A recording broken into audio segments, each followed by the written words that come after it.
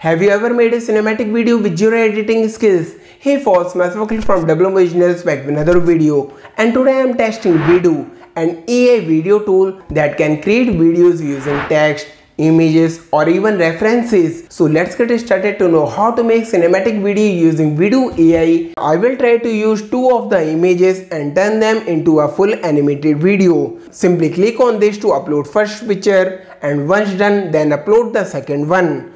Next we need to write a prompt. Here I am writing camera zoom in, figure slowly rise up from the water. Thereafter we can change duration in settings, aspect ratio changing it to 1080p. Now once we are ready, simply click on create to make a cinematic video using images.